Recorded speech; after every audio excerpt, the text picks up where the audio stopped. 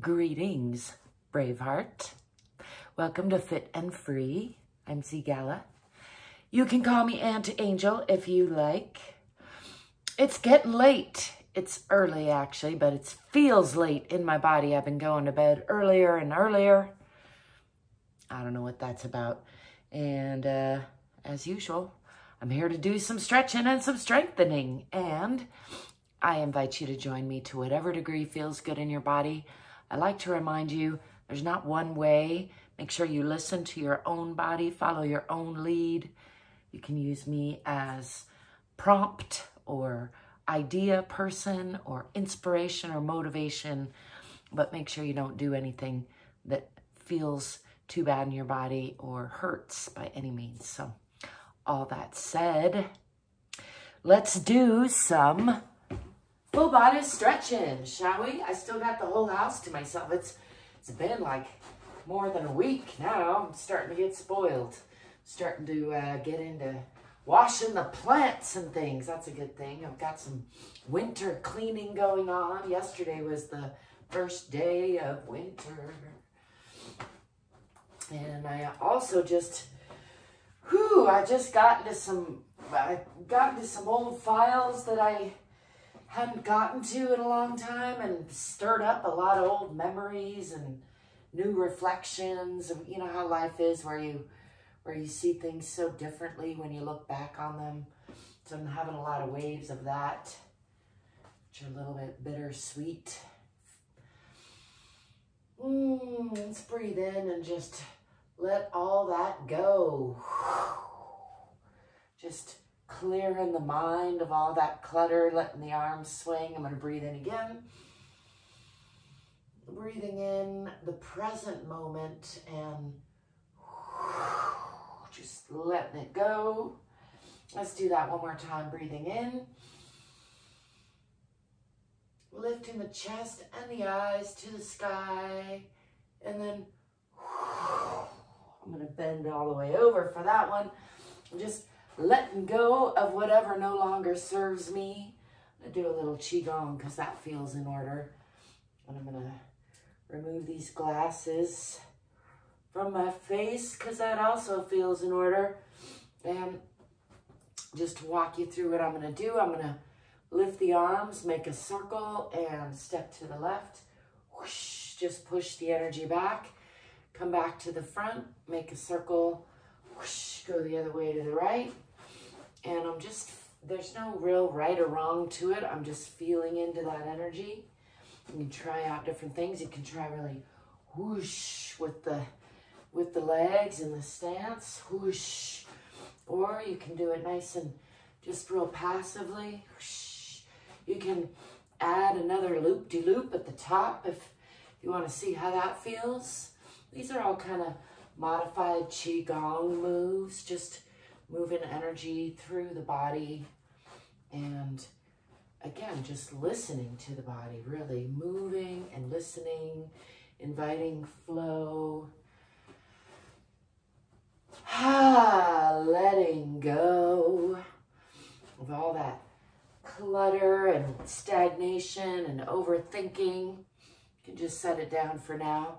You can pick it back up later if you like, or you can just leave it alone because there'll be more on the way. That's how stress works, I find. Of course, sometimes, and not just sometimes, almost always there's little things wanting to grab our attention, little hooks, little barbs. And if you're like me and you've led a fantastically dramatic and traumatic life, you might have little hooks and barbs and tripwires just all over you. And so it's super important to just smooth those out regularly. Let them go.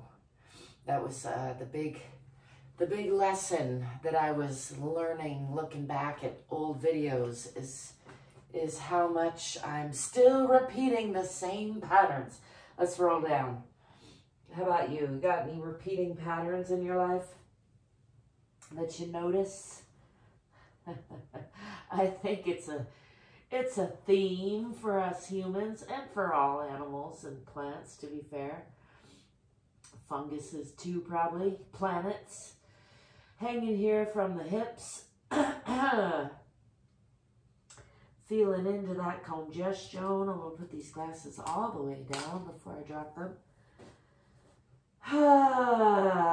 Just enjoying a little unwinding of the spine. Shake that out. Let's walk those hands out. You can do Adho Mukha or downward facing dog and press back in the hips, down in those heels. And I'm going to bring the knees down. Adjust the shirt a little bit because I feel it creeping up under the sweater. See if we can do the quick adjustment.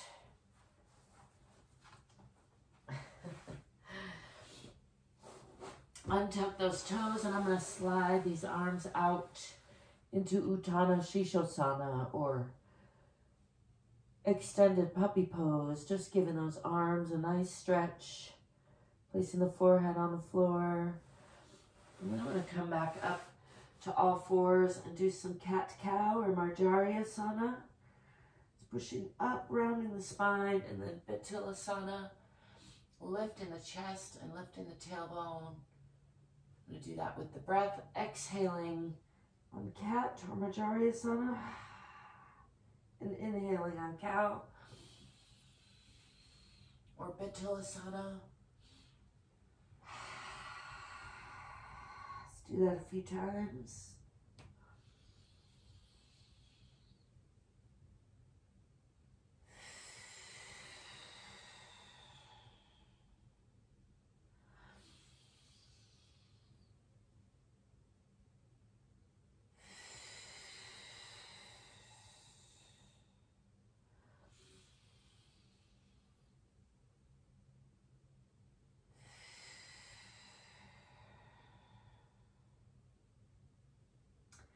Coming back to neutral. I'm going to sit down and do a little bit of seated work. I'm going to bring these legs out forward and into a wide V. Haven't been doing much of that work. Do a little of that. I can't quite, now that I took my glasses off, I can't see. That's the thing about glasses. Let's check in with where I'm at. With regards to the frame, since I'm bothering to record that, I like to flap the feet a little bit. Do this laying down as well, but side to side is nice just to sort of jiggle the bones in the joints, loosen everything up, check in with everything. Again, listening to the body and finding a nice comfortable spot for some forward fold work wherever you're a little bit challenged, but not too challenged. Don't want to be hurting anything. I'm going to start with a side bend over to the left, pressing that opposite hip down. And then letting that hip come up a little bit in order to come all the way to the side. And then to the other side, pressing that hip down on the left, bending to the right. And then letting that hip come up, coming all the way over to the foot, or as close to it as comfortable. I'm noticing once again, I got a lot of congestion. It's a thing. Looking back at those videos, I had it then too. Aiming my chest and my chin for the floor. I'm going to keep working on that. One of my aspirations, not to give up, even when things are challenging. Just breathing into that. Fold a little bit.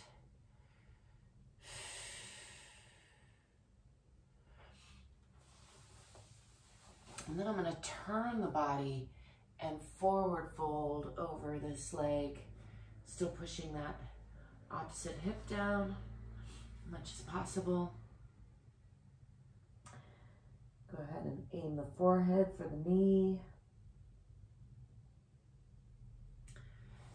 then coming up, turning the body over the other leg and forward folding that way. Again, pressing it down in that opposite hip and aiming the forehead for the knee.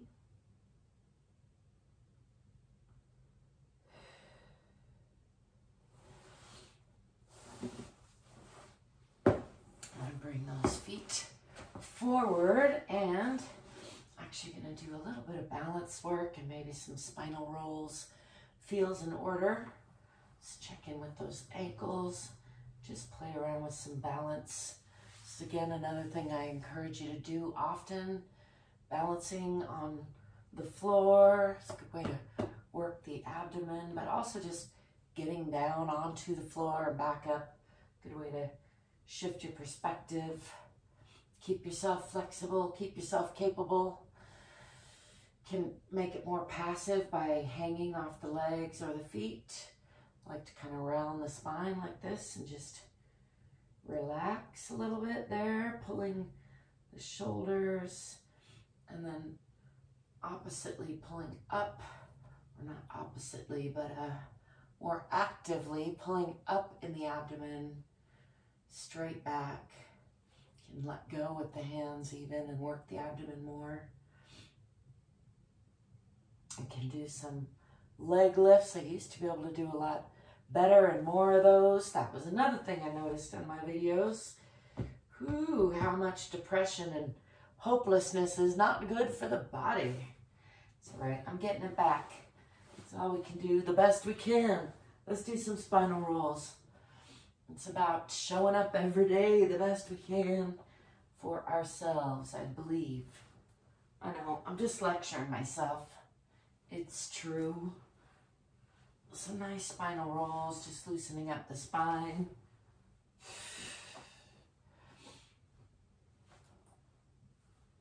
All right. Just gonna come to a seated position and do a little bit of breathing to wind down and just checking in with the body. Having some pains. Some fresh pains. Seems like that's the standard. So just gonna invite the body to talk to me a little bit, and in the way that the body does, by images and feelings, and do some breathing. Start with a little jiggling and just bring my awareness into the sits bones, sitting up nice and straight. Check in with the alignment of the chin and ears and shoulders and hips.